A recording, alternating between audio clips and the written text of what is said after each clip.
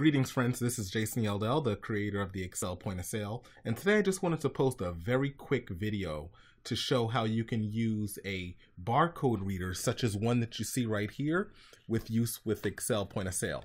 This is a Motorola USB barcode scanner, handheld. It costs about 50 bucks, and you can use this with Excel Point of Sale very easily.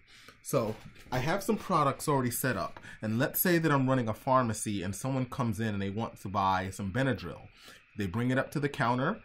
I would then use my barcode scanner and scan the barcode accordingly. Now I'm going to try to capture this, so hold on one second while I stack my windows so you can see it side by side. It may alter the view a little bit, but I just want to be able to capture me scanning the actual item.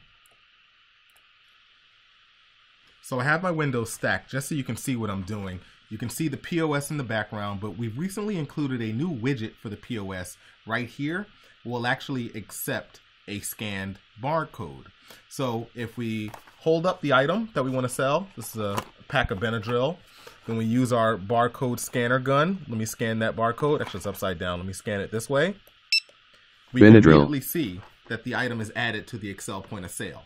So we can see here, Benadryl $4.99 was automatically added, and the POS is now prompting us to add an additional item. So let's say someone wants some Coricidin, they have a cold, right? So they come up to the counter, they hand me this, I open up, actually Excel Point of Sale is already open, so I just grab my barcode gun and I scan it.